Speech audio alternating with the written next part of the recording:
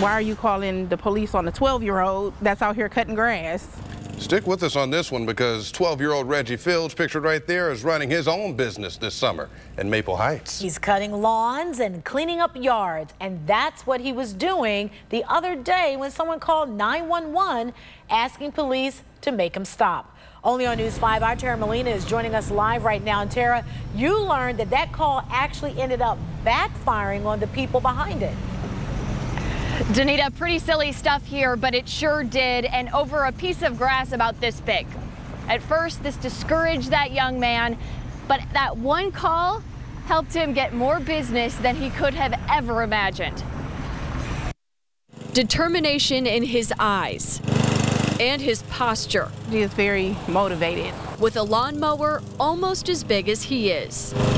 12-year-old Reginald Field is on his toes, doing business. I'm having fun at the same time cutting. His new business, Mr. Reggie's lawn cutting service. I like just being out the house. And with several helping hands and his cousins, brothers and sisters, this group is up with the sun every day, working the neighborhood.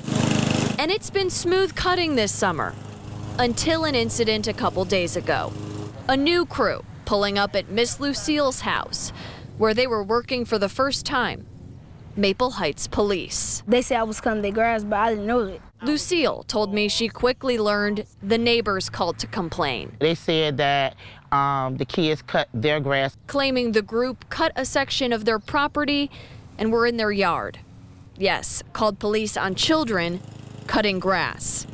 Reggie said he was discouraged for a minute. I was like, that's a shame because I didn't know. But no longer than that, because the post Lucille put on Facebook about what happened ended up with thousands of views, hundreds of shares. I guess I have like a line where part of it is not my yard. They called the police to tell the police that the kids was cutting their grass. And now, Mr. Reggie is getting a lot of support for his new business from people seeing this and wanting to make sure he's never discouraged again. People are, inboxing me like, how can I get in touch with these children? Where are they at? I got property that I even want these kids to, to cut their grass. His lesson learned, no matter what life throws at you, just keep pushing, just keep moving. Just give me a call. I will be there on time. Something tells me Mr. Reggie's going to be getting a lot more calls tonight, but he, his siblings, and his cousins are already hearing from folks all over the city. This is certainly growing their business. He told me he's trying to raise some more money to expand it even more.